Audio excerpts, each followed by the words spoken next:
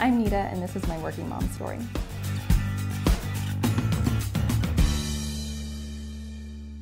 I homeschool my kids, and so that gives me a lot of flexibility, but support from my husband and family.